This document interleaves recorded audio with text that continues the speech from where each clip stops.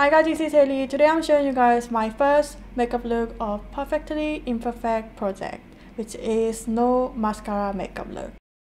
For me, mascara is what I have to wear whenever I do my makeup, so this makeup look is the most challenging one for me because mascara is just amazing. It makes my eye look bigger, defined, and I feel just right with wearing it. But what I bother the most is removing it. It feels so nice when I cleanse my face with only water-based cleanser without removing any mascara, and my eye feels comfortable throughout the day without mascaras. I just don't want to feel that I have to wear mascara all the time, so I create this look for myself. At the moment, I'm really into red lips, so by keeping my lashes bare, I will let my red lip shine. Also, red lip gets all the attention of the look, so I think it makes me less care about how my eye makeup looks like. So I'm showing you guys no mascara makeup look with wearing red lips. So if you guys want to see how I create this look, please keep on watching.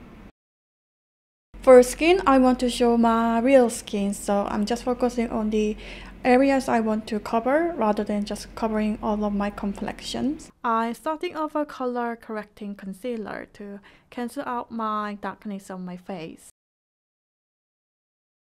And then I'm applying around my eye areas, like underneath my eyes, on the lids, and inner corner of my eyes. As I'm wearing bold red lip, I want my lip areas more like prepared for that, so I'm just applying a little bit around my lips as well.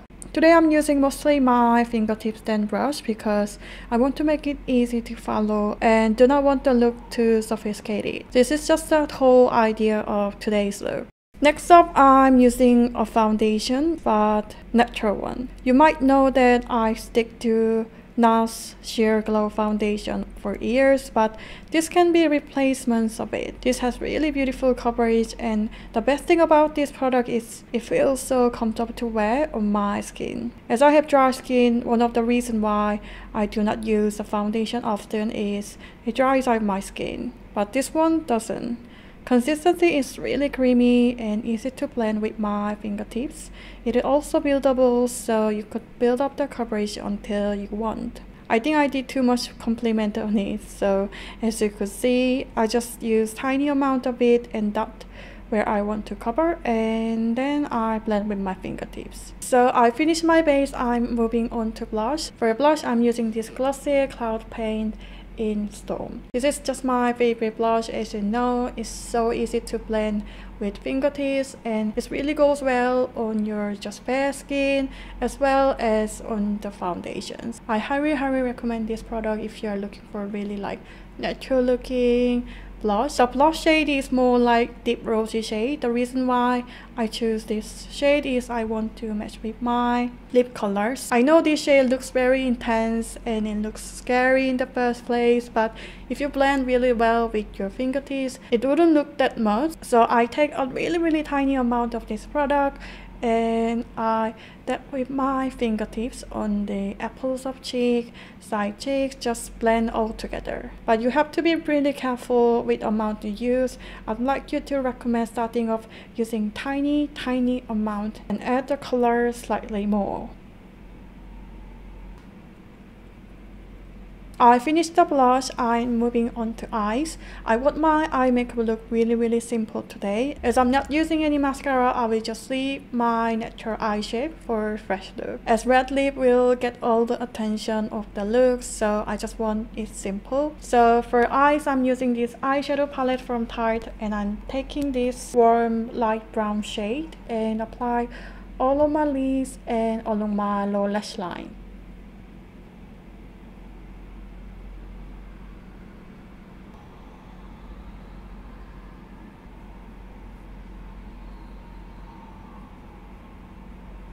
And then I will tight line with the black eyeliner to make my eyes look more defined. But you can skip this part if you don't want to wear any mascara as well as eyeliner.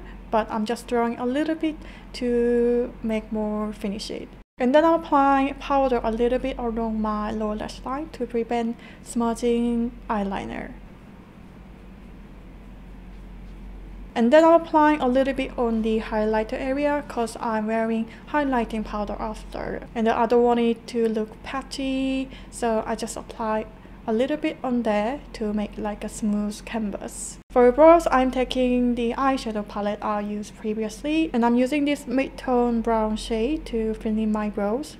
As I'm wearing really light makeup, I want my looks really soft, so I'm just taking this lighter shade than my brow hair and my natural hair color. And then using a brow gel, I'm brushing my brows upward, but I'm not making like a really intense fluffy brow look. I'm just brushing just along my own natural brow shape.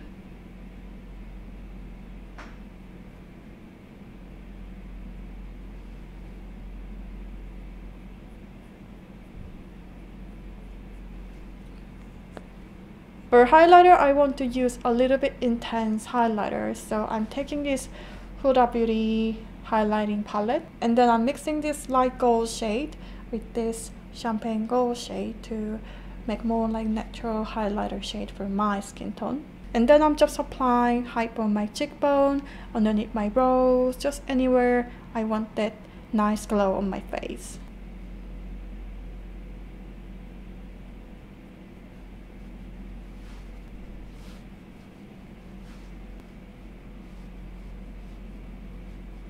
Last but not least, I'm wearing this liquid red lipstick from Rouge. I actually inspired this whole makeup look by this lipstick. I could say this is kind of silky finish liquid lipstick, and the shade is brownish red. Consistency is like the other normal liquid lipstick, but it doesn't dry at all and it goes really smoothly on the lips. So I'm just applying all over the lips and smudge a little bit of the edges.